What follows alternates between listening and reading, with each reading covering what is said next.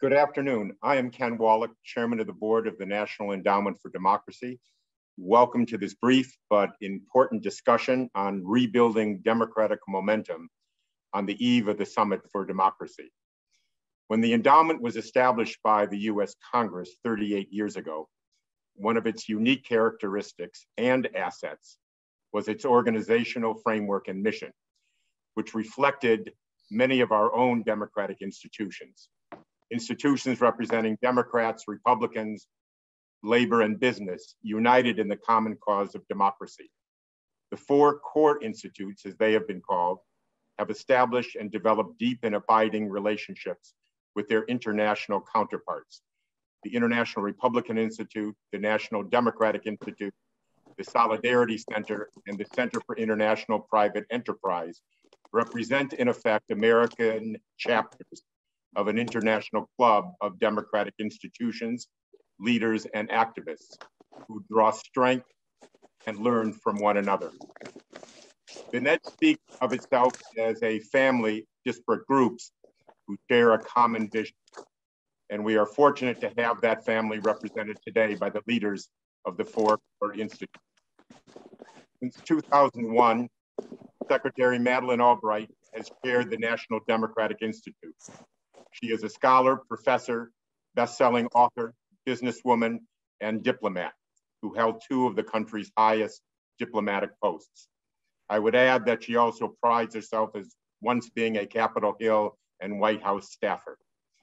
Since childhood, when her family twice escaped Czechoslovakia, her country of birth, democracy and freedom have been personal to her.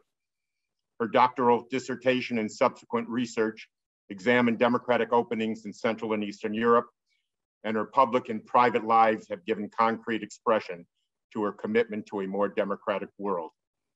In full disclosure, the secretary was my chairman for 18 years when I served as president of NDI.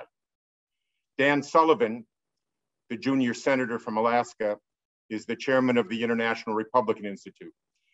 He succeeds IRI's longtime chairman, John McCain. The senator has served in the US Marine Corps since 1993, both in active duty and in the reserves, and has served in both the Department of State as an assistant secretary and in the White House. He was Attorney General of Alaska before entering the Senate, where he sits on the Armed Services Committee. He is deeply committed to bipartisanship in US efforts to advance and sustain democracy and freedom globally, and works closely with Secretary Albright to send that message both at home and abroad. The senator and the secretary share links to both the Department of State and Georgetown University, where the senator received his law degree and the secretary teaches her popular course on diplomacy.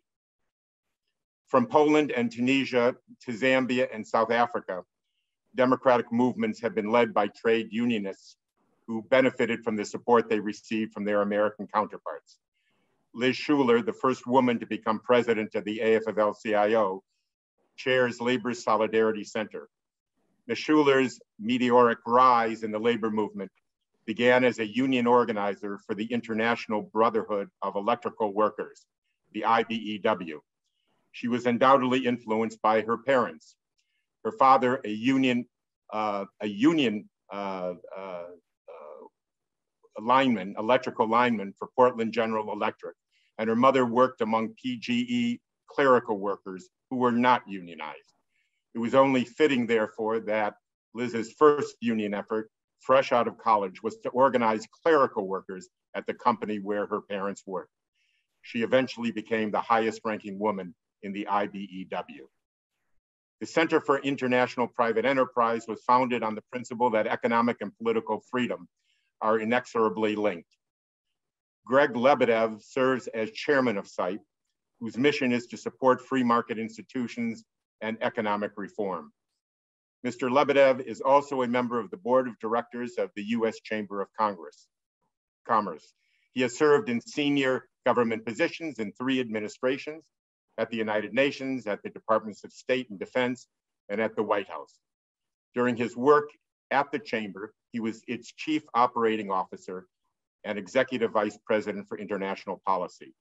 He is widely known and respected for his expertise in corporate government. Thank you all for being here. Madam Secretary, can I begin with you? When it comes to global democracy trends, you have described yourself as an optimist who worries a lot. Your 2018 book, Fascism, A Warning, undoubtedly was an expression of those worries. Yet your recent article in Foreign Affairs magazine predicted a democratic revival, certainly reflecting your optimism. Can you explain your more upbeat assessment, and what do you see that would give us all greater hope? Well, first of all, Ken, I'm delighted to be a part of this discussion, not only with you, but with my good friend, Senator Sullivan and Liz Schuler and Greg Lebedev, and to really talk about how terrific an organization this is. And now with Damon Wilson there, I think there are all kinds of possibilities, and looking forward to our further work. Well, let me tell you how I came to all this, because first, the sense of complacency among those who care most about democracy has disappeared. And with it, what I would really call the unrealistic euphoria that took hold when the Berlin Wall fell. And alarms about freedom's future are spreading far and wide. So a challenge cannot be met until it's recognized. And small d Democrats are well aware that we are in for a hell of a fight, just to put it very clearly. And then my theory that I wrote about is that second, it's easier to move upward from a valley than from a peak. So despite our current distress, the globe is still far freer now than it was during the first 5 decades of my life. We Democrats have an enlarged platform from which to mount a revival. And third, I think it is right to say that the rise in authoritarianism over the past 2 decades has taken place against the background of international terrorism. The 2008 global financial meltdown, the Syrian civil war, a global refugee crisis, a worldwide public health catastrophe. And these events stoked popular fears and frustrations and even panic, with blame settling largely on elected leaders. So the next 20 years can hardly be less conducive to democratic growth than the last, which is kind of a weird way to be optimistic at the moment. But anyway, fourth, I think, and this is important to point out, that I really do think China and Russia have squandered their best opportunity that they might have ever had to offer a convincing alternative to liberal democracy. Between 2017 and 2020, the United States was missing in action, and Europe was preoccupied with Brexit and other kind of intramural disputes. And the stage was set for Beijing and Moscow to present themselves as global models. And I would just say they failed. Fifth, some of the forces that have fueled the rise of demagogues are undermining the staying power of authoritarian regimes, now old enough to embody, believe it or not, the status quo. And there's a limit for how long an autocrat can sustain popularity simply by comparing himself now to a despised predecessor. So I think that they're really, in Russia, for instance, Putin is rarely contrasted anymore with poor Boris Yeltsin. In Venezuela, few really remember the ineffectual civilians who governed before Chavez. Nicaragua's Ortega can hardly justify his broken promises by pointing to Somoza, and Orban and Erdogan have both been in power too long to escape responsibility for the sad state of their country. So finally, I really do think, and it's important, especially now, to make this clear, we have a US president that is prepared to engage on democracy's behalf, as is evident by the Summit for Democracy. So that is why I am basically an optimist, but I do worry that we might miss some of the signals.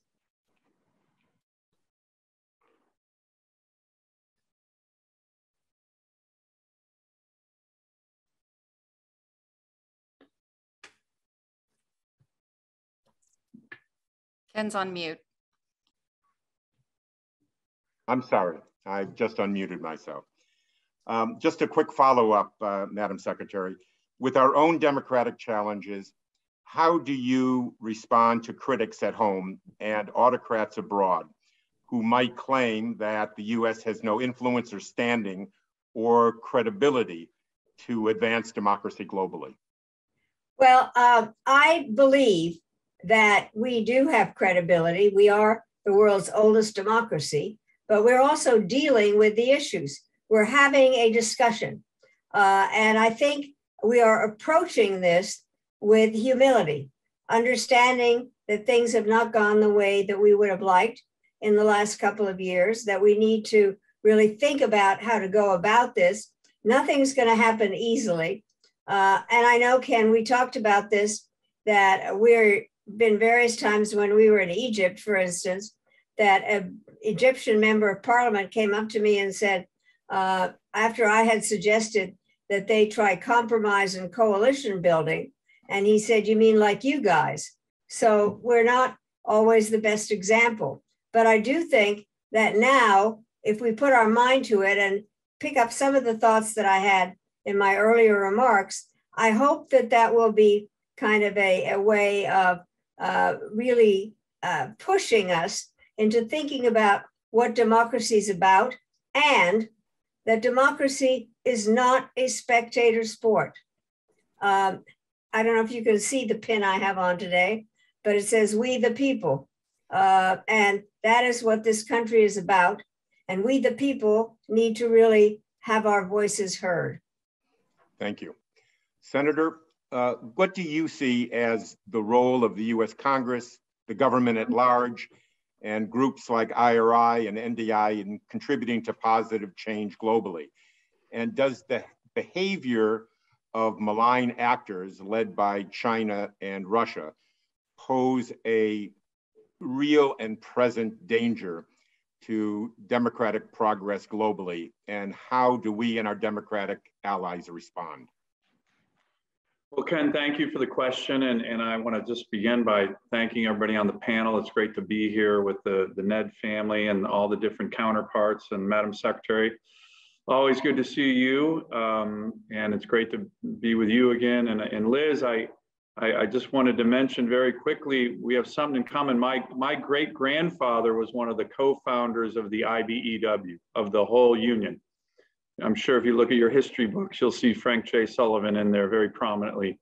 So we have a lot to talk about in that regard as well. But wow. Ken, look, I think what Secretary Albright just mentioned are the areas in which I think it makes a lot of sense to focus. But to be realistic, there's no doubt that democracy has been in retreat for a whole number of reasons.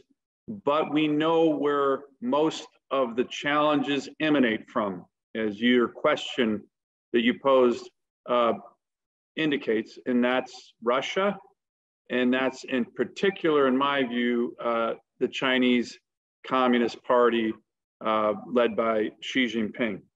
So the good news is, I think that more than ever, there is bipartisan support in the Congress for the Ned family and what we're doing. There's bipartisan support for initiatives like what President Biden is doing right now with the Summit of Democracies, which I commend him and his whole team for doing. And there's bipartisan support to really recognize that the 21st century, the biggest 21st century challenge that our country faces is the rise of the Chinese Communist Party. And we've been here before. You know, we know as a country how to put together long-term strategies. If you look at the strategy of containment after World War II as the Soviet Union challenge presented itself, And I would say that the Chinese Communist Party's greatest fear is a long-term, sustainable, bipartisan strategy addressing the challenges they pose. That is happening. That is happening. I can say that with 100% confidence, certainly in the United States Senate, among Democrats and Republicans. Let me just mention one other area that I think is an opportunity, as Secretary Albright mentioned. These countries, we know one of their biggest vulnerabilities is they fear their own people. They fear their own people. Putin and Xi Jinping wake up every day nervous about what's happening in their own country with their own people. That is a vulnerability that we certainly don't have. It causes them, you may have seen, in response to the summit that the president is putting on, China put out its own paper on democracy, claiming that they're a democracy. 51 pages, no offense, of a bunch of malarkey here on the great democracy in China. Why does that matter? Because they feel that they have to go to their people and say, well, we are a democracy. Well, they're not, of course, they're a dictatorship. So these are the kind of vulnerabilities that both Democrats and Republicans are working on together. And I think to the Secretary's point, at least my time in the Senate, which is just a little under 7 years, the change has happened in the last 6 years to focus on this issue together as Americans has been really startling, impressive, and important. And I think we're on our way to establishing a long-term, sustainable, bipartisan strategy to deal with these challenges, and that's what our nation needs. Thank you very, very much. Ms. Schuler, Mr. Lebedev, the roles of labor and business in this mission are sometimes overlooked, but certainly not by the NED. What are your respective roles in defending democracy and helping to make democracy deliver? And how can both institutes, working with your friends internationally, work to advance anti-corruption efforts that will certainly be a centerpiece at tomorrow's Summit for Democracy?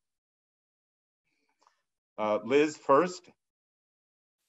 Great. Thank you so much, Ken. And I am so thrilled to join my fellow panelists and the NED family today for this critical discussion. And I just have to thank the NED because the incredible work that the NED's done over so many years, standing up for human rights and democracy around the world.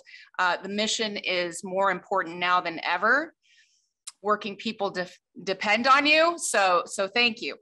For context, the afl-cio is America's labor unions. We are a federation of 57 different unions, 12.5 million working people in every industry and every sector of the economy, in every state, from Senator Sullivan's great state of Alaska to Florida and everywhere in between.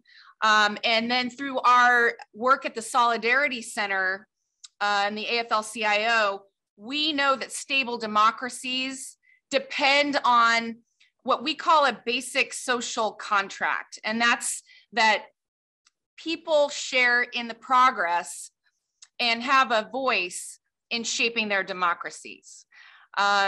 We know now the world is 3 times richer than it was just 20 years ago, but hundreds of millions of working families have been left out of those gains. For example, 70% do not have access to social protection.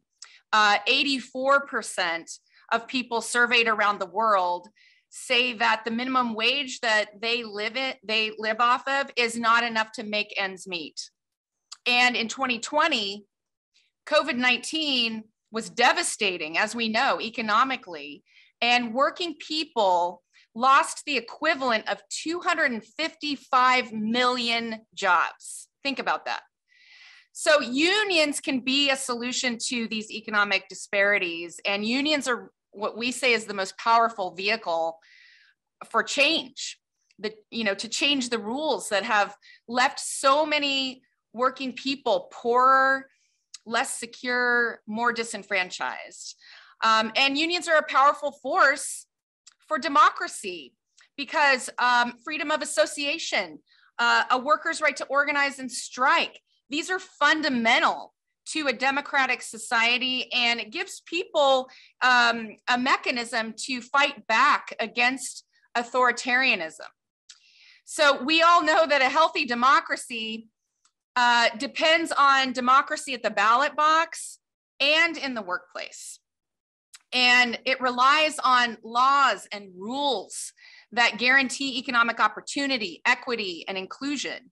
And economic equity and inclusion depend on freedom of association and the labor movement. And so that's why in the United States, we need to pass the PRO Act, the Protecting the Right to Organize Act, and the Public Service Freedom to Negotiate Act. And at this very moment, in many places around the world, people are disenfranchised and autocracy is winning. But civil society, the labor movement in particular, was born for this moment. And we exist to defend human dignity and expand human rights in the face of oppression and inequality. So look, we know in the history of progress, no government ever woke up one moment and, magically expanded human rights. We know that. All our gains come from the collective action of people, people coming together to demand change. And just a few quick examples of the labor movement on the forefront of so many of the world's democratic movements. Of course, the independent labor movement that helped bring about democracy in Poland. We all remember that. Auto workers organizing in Brazil sparked a movement and helped end authoritarian rule and usher in democracy. And unions were an essential part of the brave South African people's fight to end apartheid. And for the role they played in leading the revolution in Tunisia during the Arab Spring, the labor movement there was honored with the Nobel Peace Prize. Okay, so the legitimacy of governments comes from the people. And the role of the labor movement is to demand democracy that delivers for working people and for everyone. And through workplace democracy, that gives workers a voice on the job and then brings the opportunity for collective bargaining that raises wages. And then the power of collective advocacy in the streets, in the halls of parliaments around the world. This is the goal. That makes democracy real, and it delivers for real people in their communities. Thank you, Liz. Greg? Thank you, Ken. And I too am delighted to be here. And I should add, as we said at the top, I think all of us are thrilled that Damon is leading the NED and its initiatives. And we think that's such a positive sign for the hard tasks that we have all going forward. We talk a lot about democracy and defending democracy when we in fact should be focused upon advancing democracy, or more specifically, advocating for the free enterprise system anywhere in the world, because it's inextricably linked to democratic governance. I'm afraid to say that when we talk about democracy, we can get a little lazy. Our habit is to discuss it in a philosophic fashion, as a lofty concept with aspirational attributes. However, we should take the harder path, the path that the NED family takes, and begin to appreciate and implement the less elegant, but more important ingredients of democracy, the stuff it takes to make the concept a reality. And it's that understanding that leads us, CIPE, and the business community to acknowledge that for democracy to exist and flourish, we must accept that we live in a new era in which democracy is not just led by governments, which can be ham-handed or heavy-handed. To be successful today, democracy must be built upon inclusive and innovative discourse and advocated and embraced throughout a society. And any conversation about how a city or a province or a country should operate must be enlarged beyond public officials to include the most practical and effective voices within a society. And that's usually the private sector and its stakeholders. More simply said, democracy is a function of the relationship between business and government. We're conjoined. We need each other, even though we hate to admit it. A robust free market economy lubricates a society and permits democracy to exist as no other condition can. As we regularly witness, frail countries with fragile economies are places where democracy is in decline, and too few governments recognize that to cure its economic ills and begin to repair its democratic institutions, it must enable and encourage the only engine it has, private enterprise. These are the uncomfortable lessons. On too many occasions, it's a government's tendency to act without expertise, to fail to appreciate that free market capitalism is the answer to its economic woes, not the culprit. But for business and labor to do its job for any society, there must exist those old-fashioned ingredients of democracy: the rule of law, accountable public governance, citizen engagement, political participation, gender equity, and a common concern for ethical conduct and environmental stewardship. In other words, an environment conducive to business success. So it's an inescapable truth that business and government must be partners, not adversaries, if democracy is to survive. Each must recognize and enable their respective roles.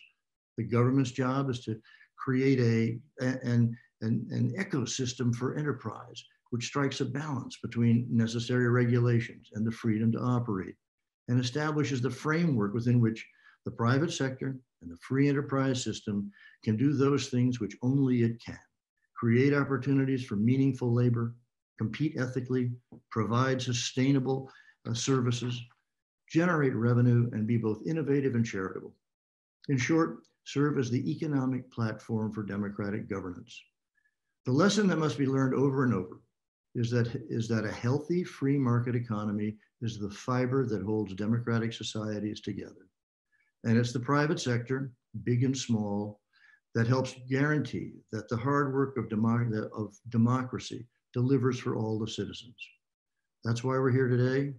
And I too applaud the president for his emphasis on global democracy. Thank you very much, Greg.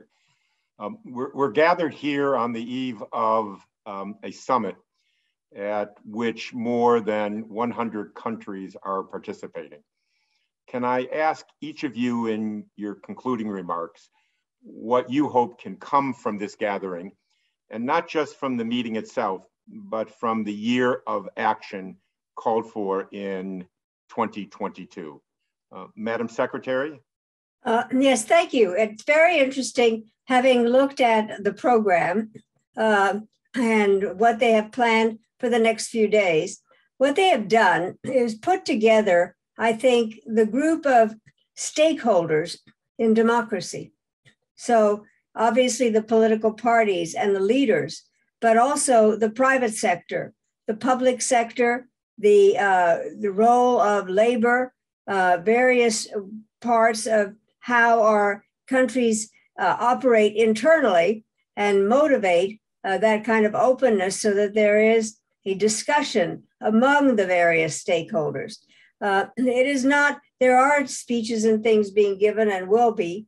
There also obviously are ways that people can have smaller, either virtually or in person discussions. But I was really struck by the fact of these, of describing the various parts of the program as stakeholders, because I think that that is something that is important to recognize, how many parts of our systems require participation by others. For democracy to deliver, the various parts have to do their share.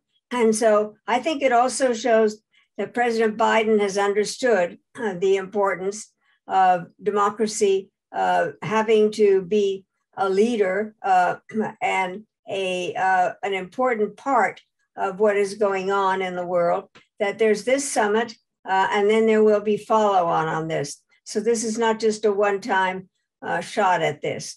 And I know that the National Democratic Institute is looking at a variety of ways where changes have to take place. So I think it's a very important, I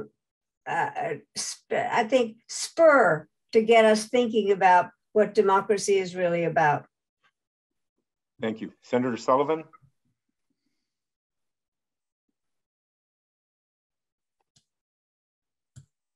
Is the senator here? Yep. There you go. Sorry, I was muted. No, thanks, okay. Ken. I think one of the most important things that can come out of this summit and going into the year of action is a very simple principle that democracies need to recognize that we have to stick together. Of course, we compete across a whole host of areas, economically, certainly, but we need to recognize, and I think this summit will help do this, that we are binded together by certain core principles. And we also need to recognize that they're particularly vulnerable members of our democratic community globally. I think one of the things that when we look back on the last few years that I think a lot of countries are going to regret is just how muted the world's democracies were when the Chinese Communist Party essentially moved in to crush Hong Kong. We cannot allow that to be a lesson that they think they can take to other places, particularly with regard to Taiwan. The United States has legal obligations with regard to the Taiwan Relations Act. And I think that we also need to recognize that Taiwan is not some peripheral issue as it relates to democracies in the world, but in many ways is the front line of the distinction between democratic societies and authoritarian ones. Similar to West Berlin in the 20th century, I think Taiwan plays that role for the 21st century. And I think to the extent that the democratic family around the world can continue to highlight that country and the pressure it's under and make sure that the Chinese Communist Party did not learn the wrong lesson in its actions with regard to Hong Kong, I think that's going to be an enormously important issue. If Taiwan is taken over militarily, that will change the entire trajectory of the 21st century. In many ways, if you look at historical analogies, the way the guns of August in 1914 changed the trajectory of last century. We need to recognize that, and we need to come together, all of us, to be ready for that. Thank you. Liz Schuler? Sure. Well, we just hosted another site event yesterday with Labor Secretary Marty Walsh, labor unions, labor ministers from around the world, along with several US government agencies. And we all collectively recommitted to the fight for democracy around the world, and specifically the rights of workers. And so that's what I would hope would come out of the summit itself, because we want to see a people-centered foreign policy that prioritizes human rights and human well-being, and that challenges the systems that are producing wealth and income inequality and that are disenfranchising people. We want to see democracy at the core of global development, you know, the agenda that we're pursuing, and that fundamental worker rights are part of that agenda. So just to put a fine point on it, do you know the world's most frequently violated set of human rights? Do you know what they are? It's labor rights. And I'm just going to tick through a couple of quick findings from the International Trade Union Confederation has a global rights index. And so the rights index for 2021 ranked 149 countries on the degree of respect for workers' rights. And they found that 87% of countries violated the right to strike. 79% of countries violated the right to collectively bargain. 74% of countries excluded workers from the right to establish or join a trade union. And the number of countries that denied or constrained workers' freedom of speech increased from 56 in 2020 up to 64 in 2021. And workers experienced arbitrary arrests and detentions in 68 countries. Trade unionists were murdered in 6 countries: Brazil, Colombia, Guatemala, Myanmar, Nigeria, and the Philippines. So I say this because, and this has all gotten worse, of course, during the pandemic.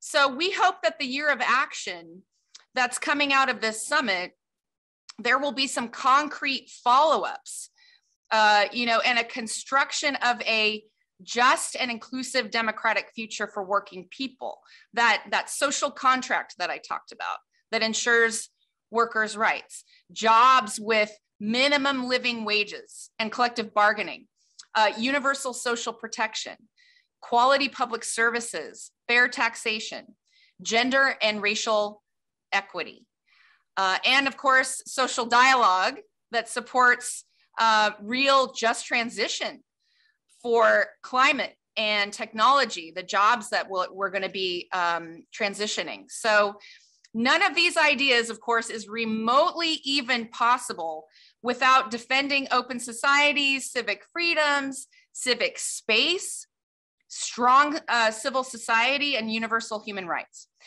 And so I would just say that the Solidarity Center will continue our work in the 70 countries around the world that we work in solidarity with the NED family and with the world's workers and the democracy movement to make sure that this future that we all want becomes a reality.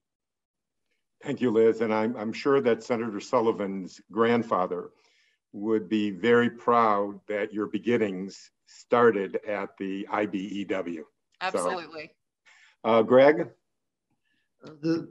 I would hope that at a minimum 3 things sort of come out of this year. The first, that, as we all know, the democratic movement globally can wax and wane. And so I hope that this emphasis will really energize that movement and breathe life into something that's a serious initiative. Second thing, I would hope, sort of echoing what you all have said in one way or another, I would hope that it serves to spotlight the real threats to democracy. We can look past many of these things for a variety of reasons, and I think the time might have come that we look them in the eye.